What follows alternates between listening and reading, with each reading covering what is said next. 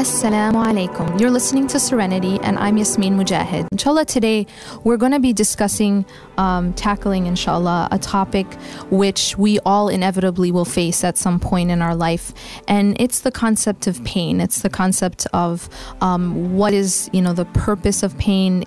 Does pain have a purpose, and if so, what is the purpose? And also about coping with pain. And I think that once we understand, and I think that so much of how we cope with the things in our lives, so much of it has to do with perspective and understanding the purpose behind why certain things might happen, or why we encounter certain things in our life. And in talking about the concept of pain, I think it's important to note that we have to unlearn a lot of what we are taught in society. Basically, society teaches you that you're never supposed to feel any amount of pain. In fact, society teaches you that you're supposed to constantly be in a heightened state of bliss. And the reason for this is it comes from a very God is taken out of the picture. The hereafter is taken out of the picture. It's a very world dunya-centered paradigm. And what that means is that if you believe that this life is all you have, if you believe that, this is the only chance you're going to get to experience happiness, to get the things that you want, to reach success, then you're going to want to maximize pleasure or happiness in quotation marks, because the definition of happiness, of course, becomes limited to worldly or physical happiness or material happiness. But the idea is, and the whole problem, this problematic concept, it comes from the mistake in that you believe that this is all we have. And so because that is the root of this concept, as a result, the message is that you should never have to feel any amount of pain, and any amount of anything less than ultimate bliss and happiness. And if you do, you need to sedate yourself. You need to distract yourself. You need to take a pill. You need to sort of just treat, and this is where it's very important. You need to treat the symptoms. So, if someone comes in someone comes to a doctor and tells them, I've been kind of down about this or that I'm dealing with. And again, this isn't to say that there is no such thing as clinical depression. There's definitely, situations where, pain can become completely paralyzing. And obviously there are clinical cases, but just the whole idea of that you're never supposed to be sad or anything less than happy all the time, and that you're never supposed to feel any pain. And if you do take a painkiller, if you do take an antidepressant, the idea here is that pain is not part of the norm. And it never should be the case. And the reason why this is problematic is that everything that we have, every emotion that we're given is given to us with a particular purpose. Now, of course, the problem comes when it goes to one extreme or another. For example, the emotion of anger is not without a purpose. Allah subhanahu wa ta'ala gave us this emotion for a particular purpose, and it's intended for a positive purpose. So, for example, this emotion might prevent you from being abused or taken advantage of, or it will motivate you to get out of situations, perhaps, or try to change situations which are unjust. And so, in that sense, that anger can be a motivator for good. But at the same time, if that anger is out of proportion, or rather the anger controls me instead of me controlling the anger, then that's when you have a problem. And it's the same thing with sadness. It's the same thing with pain. So the pain itself, and I'll use a physical example. If I am, standing close to a flame of some sort, I'm by the stove or something, and I turn around and maybe part of my elbow or something, it kind of touches the flame or gets close to the heat. what is it that makes me, and I'm not aware of it because I've turned my back. What is the thing that makes me remove my arm is the pain, is the fact that fire creates pain on my skin, and my pain receptors tell me to move my arm. And so in this sense, the pain is a protective measure that Allah subhanahu wa ta'ala gives me to tell me there's a problem, you need to make a change. And it's exactly the same thing with emotional pain and with psychological pain. That yes, if I am feeling pain, rather than just trying to numb it, I need to figure out what it's telling me. I need to figure out what is it that I need to be changing, because the pain is there for a reason. The sadness or the, that sting that I feel is there to show me. It's an indicator to something that's wrong. It's an indicator to a change that I need to make. And Allah subhanahu wa ta'ala tells us, for example, إِنَّ اللَّهَ لَا يُغَيِّرُ مَا بِقَوْمٍ حَتَّى يُغَيِّرُوا مَا بِأَنفُسِهِمْ. That Allah subhanahu wa ta'ala never changes the condition of a people until they first change the condition of what is inside themselves, until they change what is inside themselves. And so if there's something painful about my condition, there's something painful about what I'm, the state that I'm in, it is a motivator to make me change internally. It's an indicator that there's a problem, that there's something missing, or there's some change that I need to make. In the same way that the pain of the fire is what makes me remove my arm. And you think about situations where that pain isn't there. For example, sometimes with diabetics, because of the diabetes, it numbs, like for example, a lot of times in their feet, that they won't feel, if they get hurt, they won't be able to feel it. And actually what can happen as a result of this numbness is that the limb itself, or wherever the injury happens, can become so infected that it actually has to be amputated. And so the idea here is that because they don't have those receptors, they've numbed it so much, they don't realize there's a problem that needs to be treated. And it's exactly the same thing in our spiritual life. It's exactly the same thing at an emotional level. If we, for example, our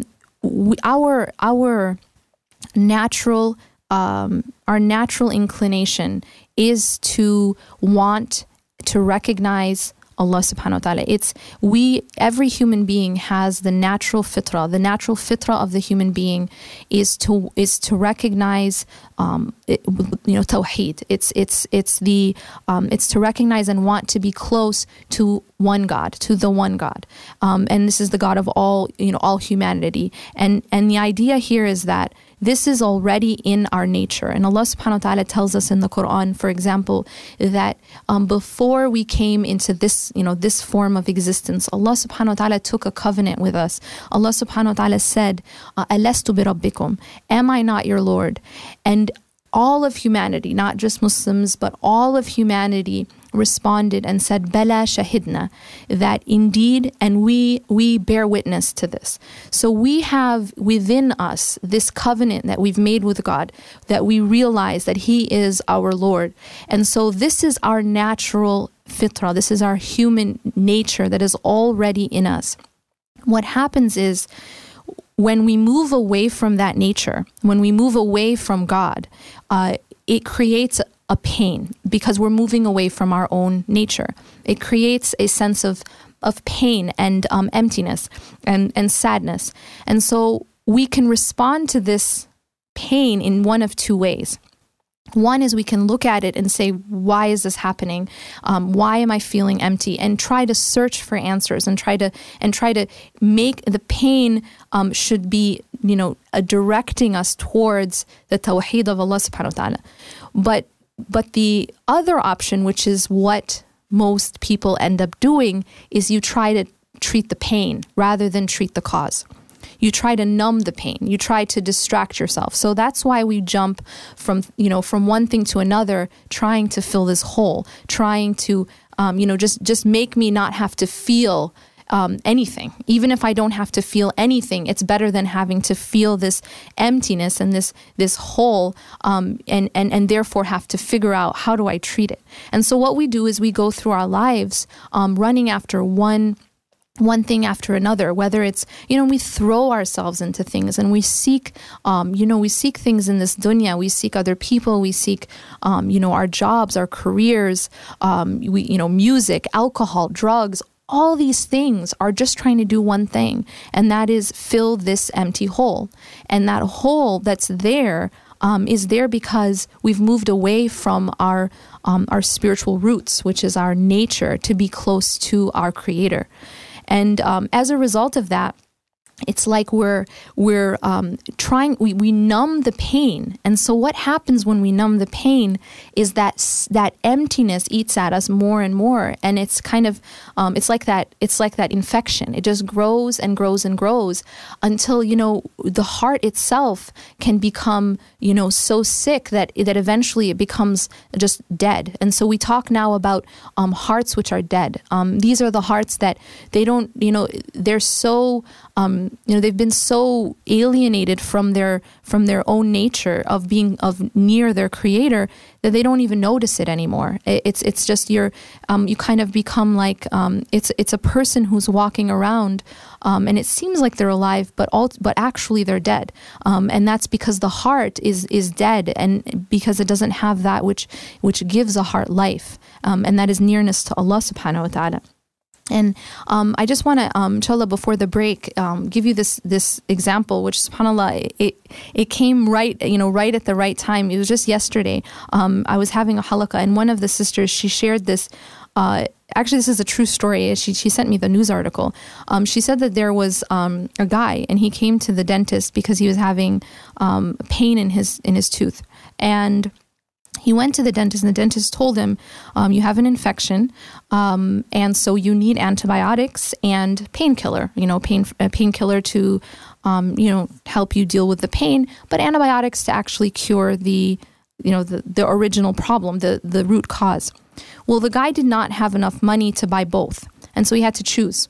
He had to choose either the antibiotic or the painkiller, and he chose the painkiller. So he chose, okay, I just don't want to deal with this pain. I'm going to choose that over actually curing the actual sickness. And the man actually ended up dying as a result of the infection. And this is a true story. So subhanAllah, I felt like this was, this is so, it's a deep story, because really, at a spiritual level, this is what a lot of us do. And inshallah, we'll take a quick break now, and when we return, we'll continue talking about pain and its purpose.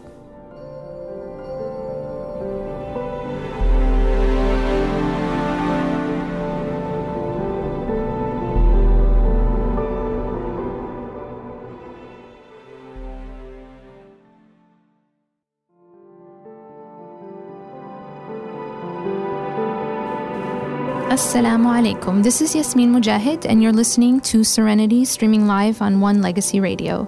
We're speaking today about the topic and the concept of pain, and is pain something that's has a purpose, or is pain just something that we, it's these stumbling blocks that we have to sort of just get out of the way in order to enjoy our life and get on with our life. And I really want to emphasize, and what we've been talking about this, thus far, is that we really have to do a lot of unlearning of the concepts that we have grown up with in this society, and basically just humanity, has this concept, and is that because this, a lot of, the paradigm of this being our only life, it leads to the idea that we should never have to encounter pain. And it really comes from this concept of this life having to be a paradise. If you think and you reflect on the hadith of the Prophet ﷺ, who says that this life is a paradise for the disbeliever and is a prison for the believer. And subhanAllah, this hadith is so profound, and I think a lot of times we we might misunderstand or limit, the meaning of the hadith as being, we think like when we're kids, our parents tell us everything is haram, haram, haram, right?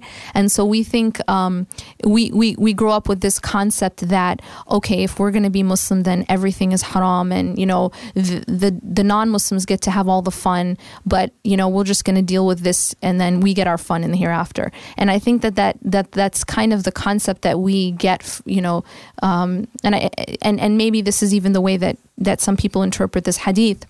But subhanAllah, I think that the meaning of this hadith is like really so much deeper, and it's really that, first of all, the idea that as a believer, that means that your life is going to be harder than disbelievers, or that, you just can't have all the fun and everyone else can, is completely wrong. The true, and this is what we know from both experience, and Allah subhanahu wa ta'ala tells us this, the true happiness, the true enjoyment, the true really contentment of the heart, internal happiness, can only come if you're a believer, and can only come through that relationship with our Creator. That the physical,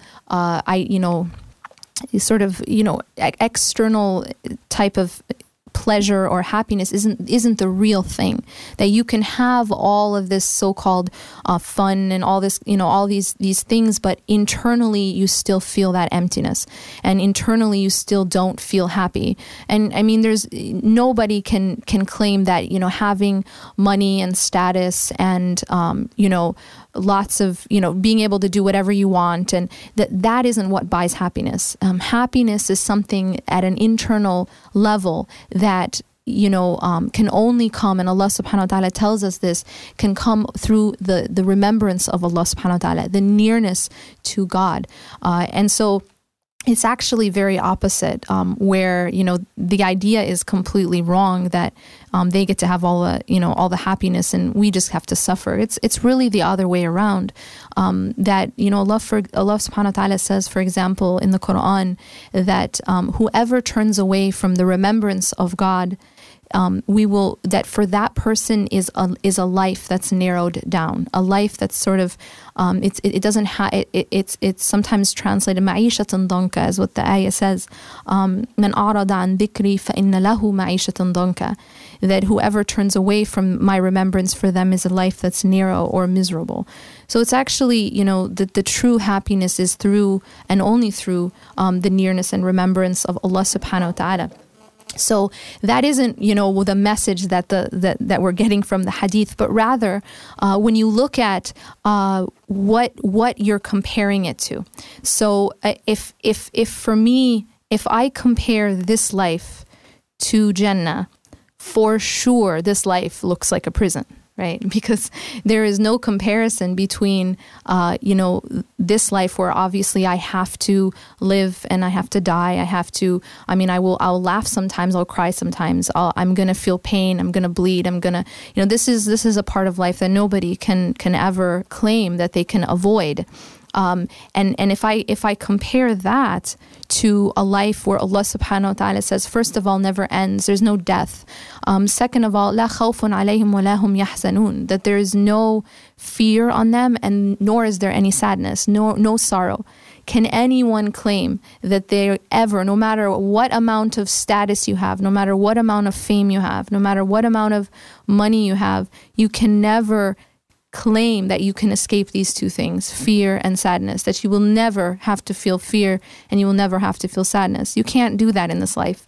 And so when you compare this life to the hereafter, that's when this life, in comparison to the hereafter and in comparison to Jannah, becomes a prison.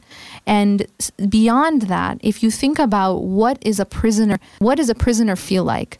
Well, a prisoner is someone who has to be in a certain place for an appointed term, but they'd rather be home, right? A prisoner is basically waiting for their term to finish, and they're doing their time.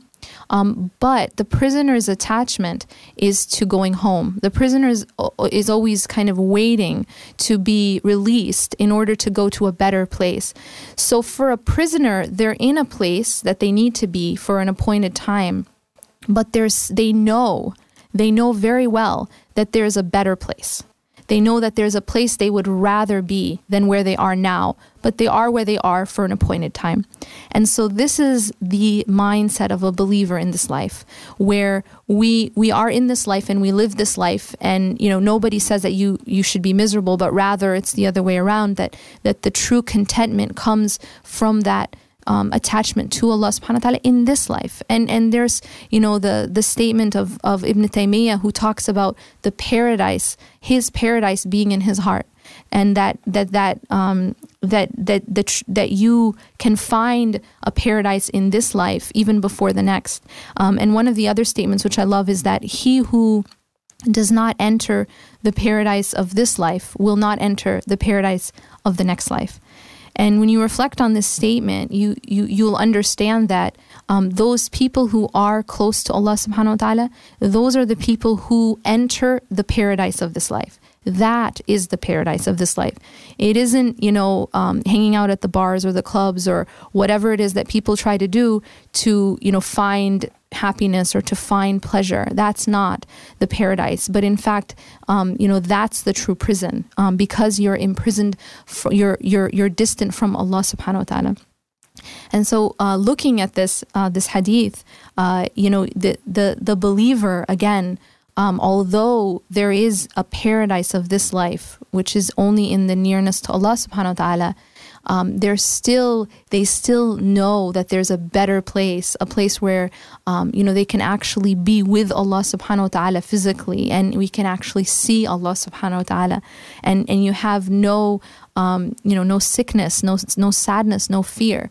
And so the comparison here is between this life and a better life.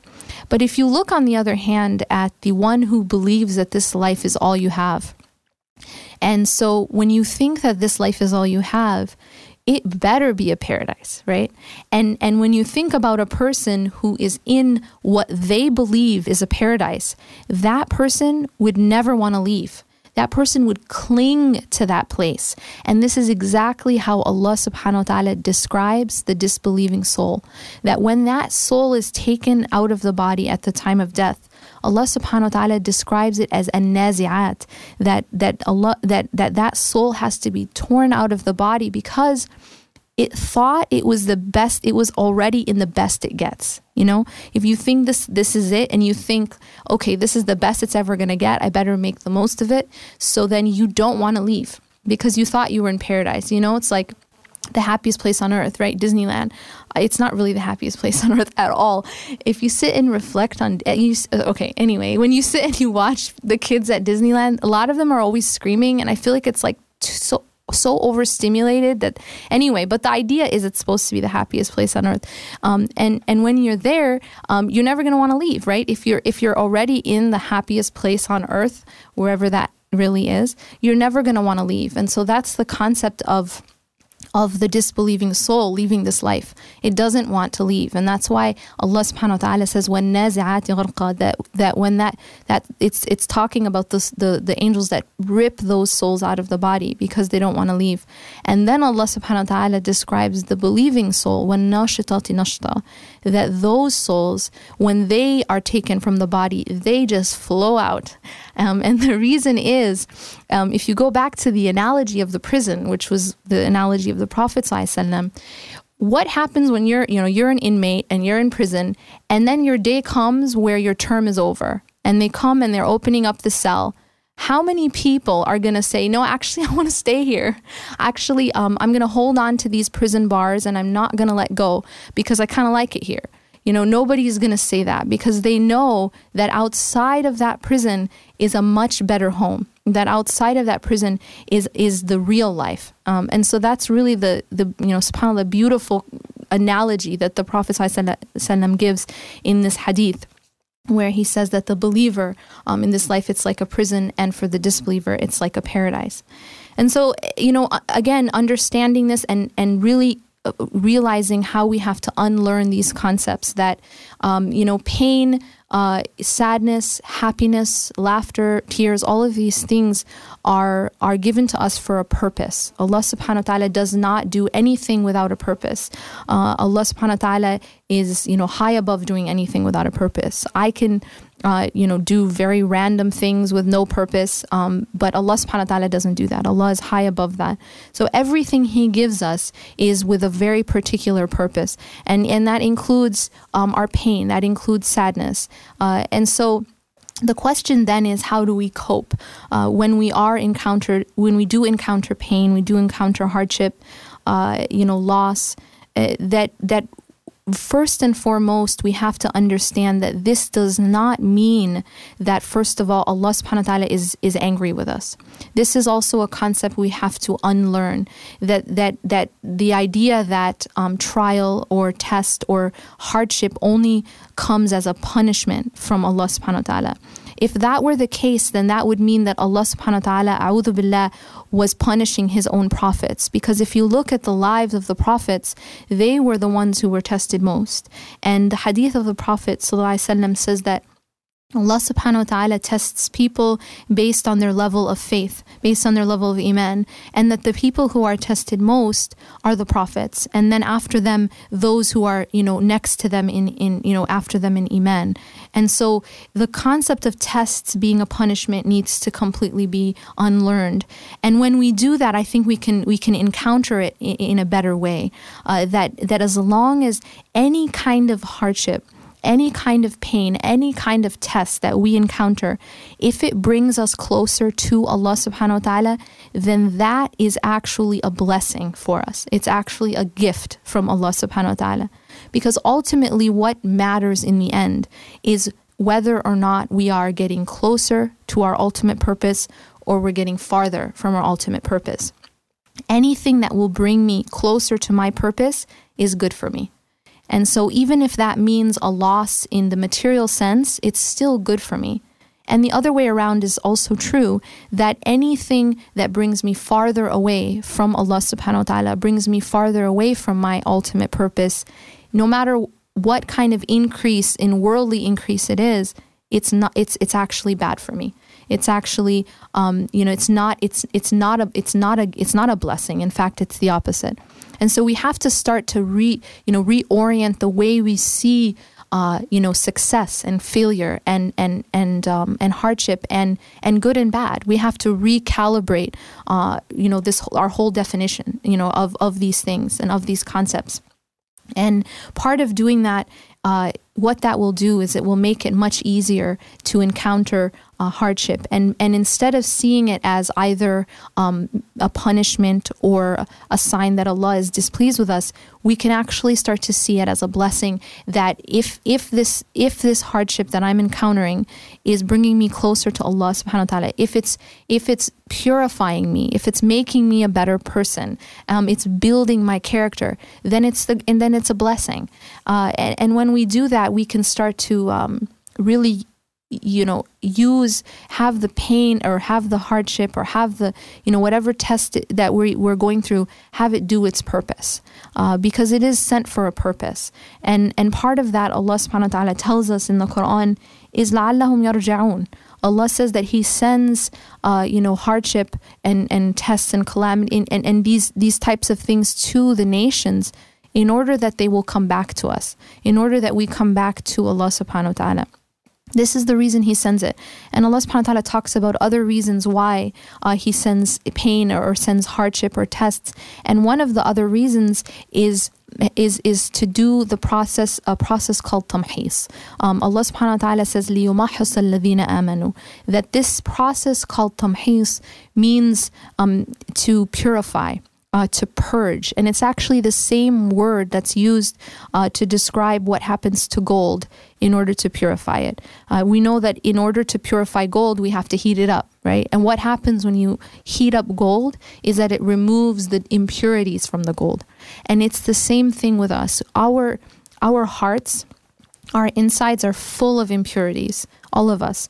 And when Allah subhanahu wa ta'ala, out of His mercy and love for us, He wants to purify us. And so one of the ways that we are purified is through these types of hardships. And this is something all sit back and reflect on in our own lives, of how sometimes the hardest times in our lives were the times when we actually felt closest to Allah subhanahu wa ta'ala.